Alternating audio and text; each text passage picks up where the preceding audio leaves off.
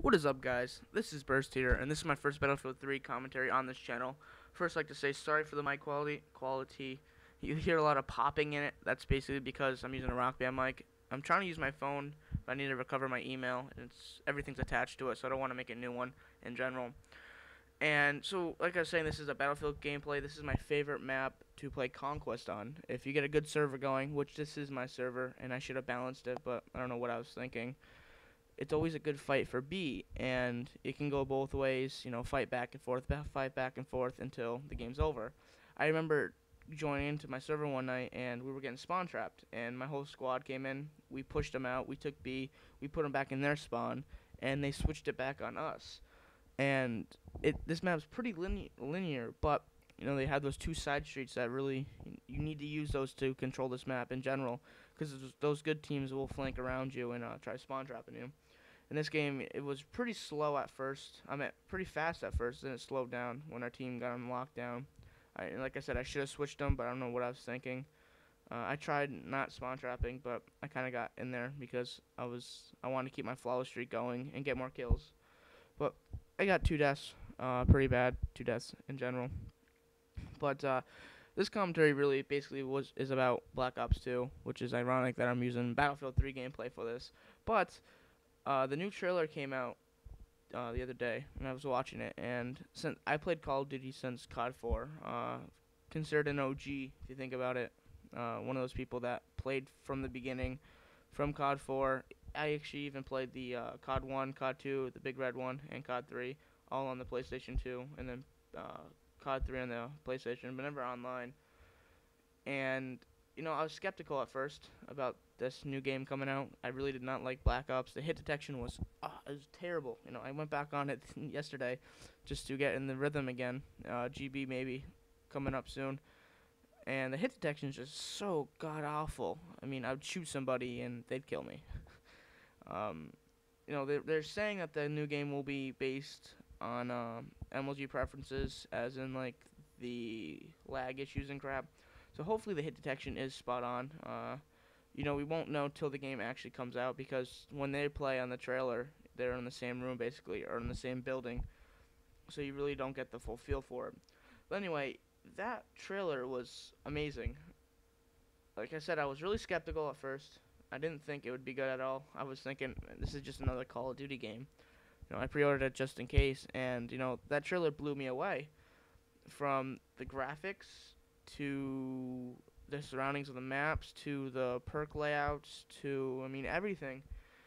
The graphics don't look like a Call of Duty standard, and they are using the same engine, which is terrible. But the graphics look like they did something to the engine to improve these and make it more standard to the consoles these days. Because that's an engine back from '06 when the PlayStation 3 and Xbox just came out. There's no excuse to make a new one, but they decided to keep it, but they enhanced it. I think they rebuilt it, I believe, what I was looking at online, but they did a really good job. I'm very impressed with Treyarch in general. I like Treyarch from World at War. They do stand by their game more than Infinity Ward. Infinity Ward overall, they kind of made a great COD 4 game, and MW2 was great except for some of the flaws. But when they made MW3, I thought Call of Duty, I keep stuttering, is completely done. But they might keep it going from what Treyarch has done today, or with their game for those 2 years they've been making it. They really did something that impressed me very much, and I think the whole community will enjoy this game. Like I said, it is too early to tell from just the trailer. Of course, they're going to make the trailer look better than what the game's actually going to be, but for graphic-wise, from the game just, being released now for the trailer, and they still have good, 3 months in production, it's there. It's really there. And hopefully they do address the lag issues. Now, when it comes to quickscoping, this has been in, I know, some people's heads, whether or not because Treyarch does not like quickscopers. They have, a team that likes it and a team that doesn't. Now, what they were thinking of, I believe, on Twitter, Vandehart was saying that, you know how the PC does not have aim assist? Well, they might be taking aim assist off on snipers for the first couple seconds that you aim in, which will make it so that, quickscoping will be more of a skill-based type of thing instead of, point, your scope will zoom into the person without even aiming really, and you get a kill. Now, I do like this. As a sniper person background, I do enjoy sniping a lot. MW3, I did not snipe really at all. I did not enjoy it. But, COD 4, I would snipe. Or the War, I would snipe. MW2, I was a major, major sniper. I mean, that game took absolutely no skill to snipe. A freaking 8-year-old would be able to quick scope when just starting the game in general. But it was fun, for me, at least. Except for those fucking trick shotters. Oh, God, I hated that. But they address sniping in a way where I think it will be more balanced in an issue where, from the quickscoper standpoint to a non-quickscoper standpoint, it will be more balanced. Sniping will take more skill, hopefully. I think they should take out aim assist in general for sniping. That's just me, and that's coming from a sniper type of person. Aim assist should be off. It's just not really necessary, really, because mainly the people that do snipe are those people that are quick scopers. Sadly to say, but the maps really aren't built for sitting in a spot and sniping. Not like Battlefield, where they have those big open maps that snipers can thrive on. Call of Duty is these small little intense type of games, and that's what makes that game original. I love Battlefield. This is one of my favorite first-person shooters. I like the realism when it comes to the gameplay, the guns, how the guns act, how the maps are played, the vehicles. But COD, has that separate feel of fast-paced, and just regular sniping really does not fit into that cause. So, I mean, that's why quickscopers thrive, because in small maps, let's challenge ourselves here, and just zoom in quickly and shoot. And I see why people do it, because I do it, but I don't trick shot. I just snipe, and there's a point where you need to let off. That's what really ruins, games, is when people ruin that stuff. And I think Treyarch's gonna address this in a way where they're gonna make a happy medium.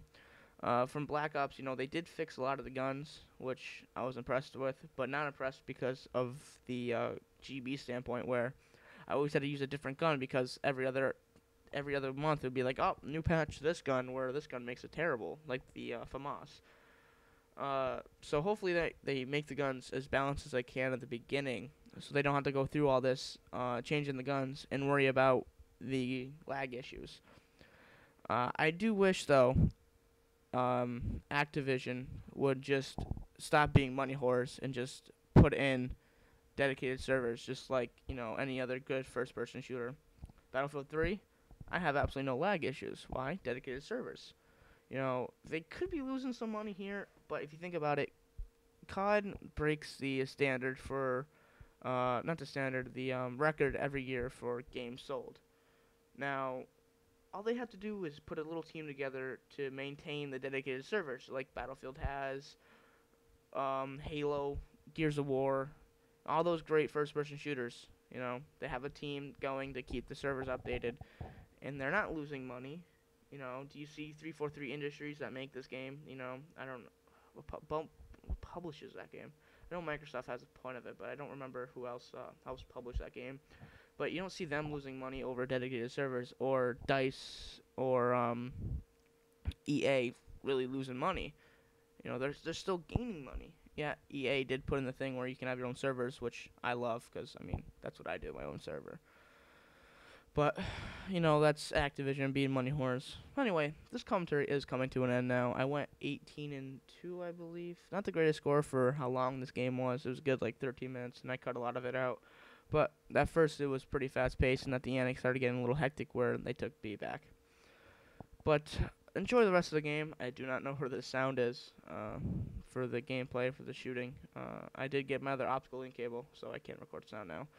Anyway, take care, everybody. Tell me what you think in the comments section below. Did you like it? Did you hate it? Why'd you hate it? If you hate it, that's fine. I mean, we're all human. We're not perfect. Just tell me what you think. Alright, thanks for watching, guys. Thank you.